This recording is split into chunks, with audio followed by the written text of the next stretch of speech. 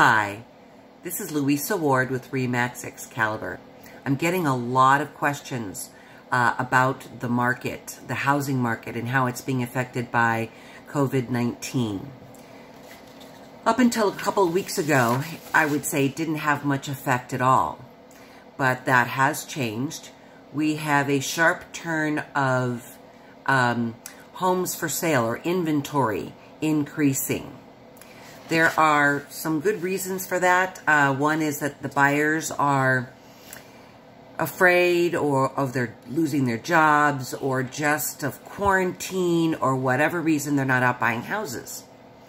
Another one is that the iBuyer, Open Door, OfferPad, Redfin, they're not buying homes right now. So people who would normally sell to them are now having to sell through the MLS, increasing the inventory. Short-term vacation rentals, that business has completely evaporated. And so a lot of those investors who have those properties are putting them on the market to sell them.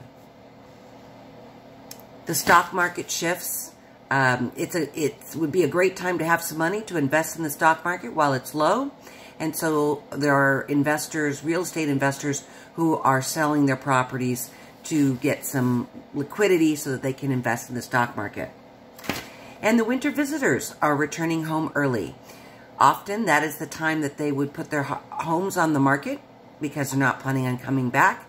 And that would happen in April, May. But this year it's happening early due to that they're going home early.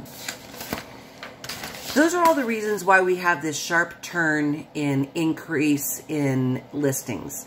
However, that's not a bad thing because we were at an all-time low. Now, keep in mind that none of this has anything to do with like what happened in 2008. That was financially driven. This is crisis driven. And I believe once the crisis is over, that the housing market will return or bounce back with very little price adjustment.